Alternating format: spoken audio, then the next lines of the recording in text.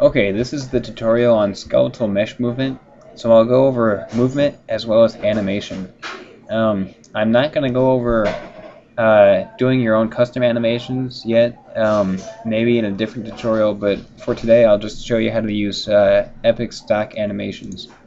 So start out, go to the generic browser again, which if you missed that, that's again this little blue and white square up here.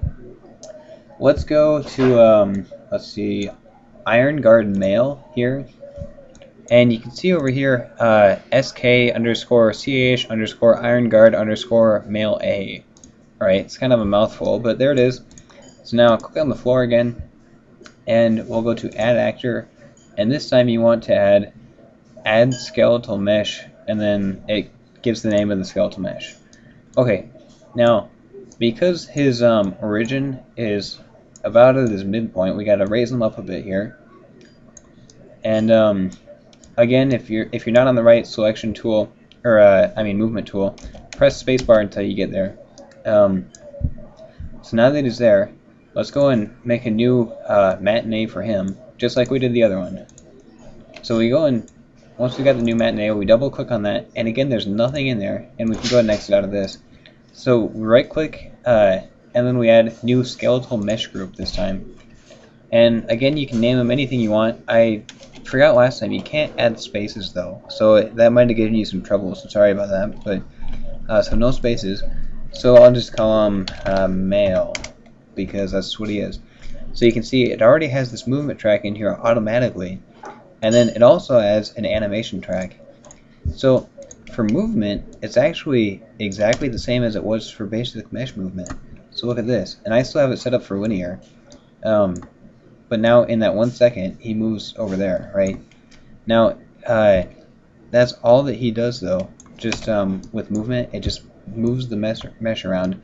But it doesn't make him move his arms or anything. And there's no way to do it like that from here. So let's go ahead and delete these for a minute. Now if you click on the actual Mail A up here and click Group Anim Sets, now there's nothing in there, right? So if you click on this little green plus here, real quick I'll show you again. Click on the little green plus thing, and it adds a new location for a new anim set. So if you click this little, it looks kind of like a light bulb or maybe a magnifying glass. If you click that, it opens up your generic browser again. Now there's nothing in here, so we need to go and find one. So if you go to, I think it's CH all, never mind, I'm sorry, CH anim human. Let's try that. Okay, yeah, and here we go, K anim underscore base mail. Let's try that. Now click on it once, then exit, and then click this little green arrow, and there it is, right? Now you can select a time, and I'll just say the beginning. Go to anim, and then enter, just like you do to add a keyframe, and then look at this. You have all these animations here that are already ready for you. So I can show you here, this is one that I always like, CC Mail Idle, and it actually goes longer than 5 seconds. So I'm going to drag this out, oops, sorry I missed, drag this out so that it fits in the whole thing. If I press spacebar, it also starts to play, and you can see there he's already doing the animation, right? And this works great for any time that there's an animation like this, where he's just, you know, standing around or whatever the case may be. Now I'm going to delete that and put in a little bit different one here. Let's say I'm looking for one where he's actually moving. So let's go run rifle forward. Now he obviously doesn't have an actual rifle in his hands. So you can see here though, when we move that forward, he does the animation still, right? But he doesn't actually move any. So what I'm going to do is I'm going to right click on this and set it to looping. And what that does is it makes it so that every time it gets to the end, it's going to go back to the beginning, and it's just going to go on like that forever. So let's see it in real time here. And there he goes. And you probably have a really poor frame rate of this right now, but there it is anyways. And so we can go back and stop that then. And now what we need to do is combine the animation with movement. So if we go back up to the movement track, and let's find a good time. Usually you should try to end it about the same time the animation actually ends. And let's press enter there. And we can see from the top view here, we'll drag him forward a bit, and it looks like my version of forward and their version of forward isn't quite the same. So now let's see here. And look at that, now he's moving right along with it. And yeah, that was actually really bad, so let me redo that.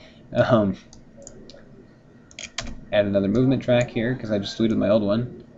And that's what my problem is. Let's go one more time here. Add a new movement track. Move him forward. Okay. So now, you can see there he goes moving forward with it, right? And what you want to do is make it so that you can see, if you watch his feet here, when his foot is on the ground, you want it so that his foot's not sliding. Because if I do it like this, like let's say I say, hey, I want him to move really fast, let's put it way up, you know, way up here. Well, you can see then, every time he steps, you can see his foot sliding. And you don't want that, because obviously your foot doesn't really slide when you move. Likewise, you don't want it to be the opposite, where, you know, his foot slides because it's going too slow. You can see. So we want it to be just the perfect amount. So you might need to test it out just a little bit, see what works. And that's a little bit too slow. So let's move forward a little bit more.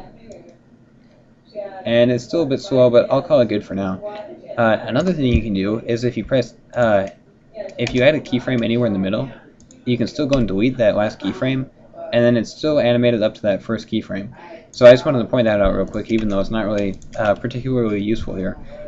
So now I'm going to show you something else real quick that it's kind of a little bit off topic. Actually, no, first I'll show you, same with the other people. You can see he has no lighting by default. No actual lighting. Like, they have a Fresnel set up, but that's kind of different, so ignore that. And again, you can see the little haze from the mist of channels.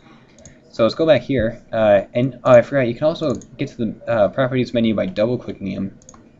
So then we need to go back to light environment, and just like with the interp actor, select light environment enable, like I just did. Sorry, I'll show that again just so you can see it a little bit slower here.